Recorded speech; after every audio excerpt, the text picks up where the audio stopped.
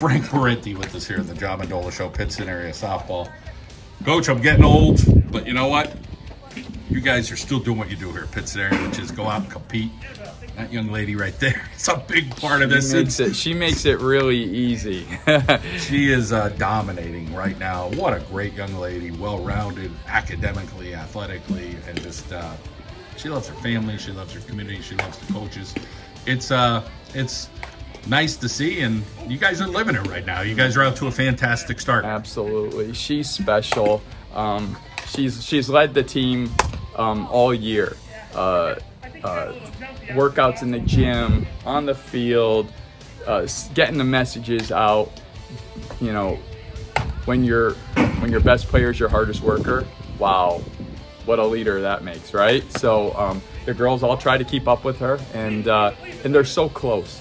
And you know, as a coach, you can't ask for anything more. You talk to the other girls, and there's no jealousy at all. She works so hard. That's why she's so good. That's it. They know it, and you know it. They know it. And she kind of knows it, but is humble about it. Like, hey, she's you know what? So humble. She really is. I mean, I know she knows that what she's doing isn't typical, but you know, she has high expectations, so she has high standards. She expects to do this. She wants to do well. I mean, last week wasn't her best week, but you know, she's sick, and we didn't even know if she would play a couple of the games. I'm South Williamsport. I didn't know until she got here, and she didn't know I knew, but I was like, "What's up?" You know, and she, yeah. I said, "How are you?" And you know, she was able to go, and she battled out. You know, she battled, and you know, it was good because balls were put in play, and quite honestly, that's the struggle. I mean, 20 strikeouts against Tunkhannock, that's fantastic, but it's not a lot of work for a young defense, and we have a young defense, so that's one of those things that it's like, hey, I don't mind balls getting put in play once in a while because we know it's going to happen when we get to districts and to this, you know, the state's so far off when you're in our district, you know. But you got expectations, you got, you know, things that are in place. But she's the first one to say is, I love that the young players are working hard. They work. That's what you so want as a leader. Hard. They work so hard. I gave them a day off the other day, and they were like, "Can't we come? Can't it just be a non-mandatory practice?" I said, because John, quite honestly, if I give them a day off, it's on a rainy day.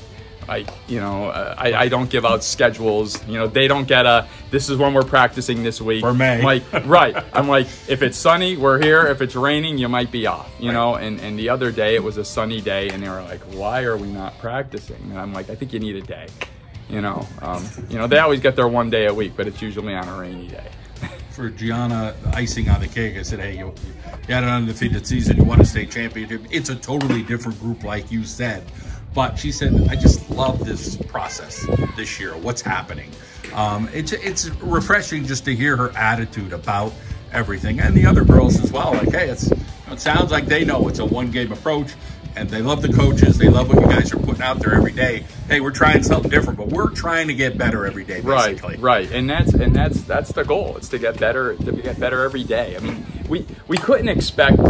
You can't duplicate what we did 2 years ago. I mean, you have Tori Para, a senior at shortstop. You have Sage Weidlich, a senior in center. We have other seniors on the field with so much experience. Ava Callahan, like girls that had been playing together for years and years and years since they're 8. This group has never played together before, and you know, I'm sure Gianna was a little nervous going into this year. This is her first time with the new catcher. It's a first time with the new everything. And, you know, so it's the unknown.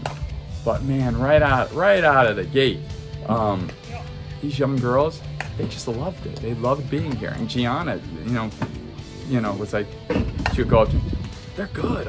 They're good. I'm like, they are, you know.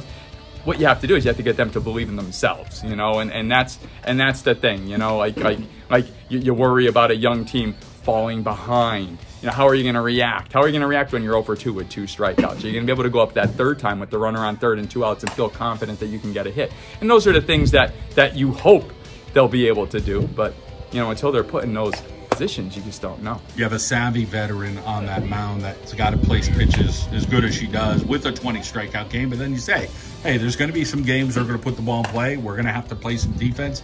But at this stage in early May, you're probably like, okay, we're in the right spot right now, but we still have to keep building. Absolutely. And that's why days like this are so crucial. You know, you get days to come out and practice and work on things. And today's going to be a day where we work on specific scenarios that we haven't had a chance to work on much. You know, as they come up in the game, you almost want to stop the game and be able to, all right, I want to practice this right now, you know, but because you never know what tomorrow is. Tomorrow could be raining, tomorrow could be another day. I mean, at this point, almost every team's playing 4 games a week.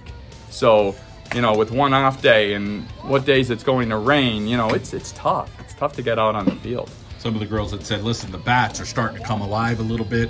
We got some girls that are hitting the ball. Talk about that process of, you know, you go from the cages and, you know, you finally get some good weather and try to get on the right streak. Right. And you know, the key right now is we're putting the ball in play. We're not striking out. I mean, are we squaring up as many balls as I would hope? Not yet, but you put the ball in play, they have to make the play. Mistakes could happen. And guess what? The more you put balls in play, the more you'll start barreling them up. So cautiously optimistic that come, you know, 2 weeks from now, we might be ready to go. It's nice when a program is running high, riding high for that matter. You know, you win the state championship, the banner's out there, the community, the student body, you know, the administration, you got to have people behind you. And, you know, right now you guys are in a good spot, but you put yourselves in that spot. It's fun, it is. But I tell you, I mean, the support the softball program gets from the community, from admin, my ADs, whenever I need something, I ask, I get it. I need something, I get it. What do you need? What do you need? It's special, it really is. And you need that if you're going to have a winning program. I talked to you, I could tell you're hungry. You know, you want to work hard. You're working as hard as you could. You got a coaching staff that supports you as well. Talk about that communication. And, you know, there's a lot of pieces to the puzzle. You get all the pressure, but, you know, they're taking away that pressure. They are the best. I'm so lucky. I mean, there's so many things that I like to do that, you know, I need them for. I like to go out and hit other games. I like to, I like to oversee everything. I want to go see what we're doing with hitting. I want to see what's going on the field. And they do so much for me, and they do so much of the paper stuff too, John. I'm not great with the paper stuff, and they help me with all that too. But they're absolutely fantastic. I'm so lucky, and the girls love the coaches. I could be the one that gets under their skin sometimes, but every single one of those coaches, the girls just love them. I can handle being the bad guy once in a while. It's always good hanging out at a practice, watching the girls, watching you guys do what you do. Keep up the good work here at Pittston area. Thank you so much.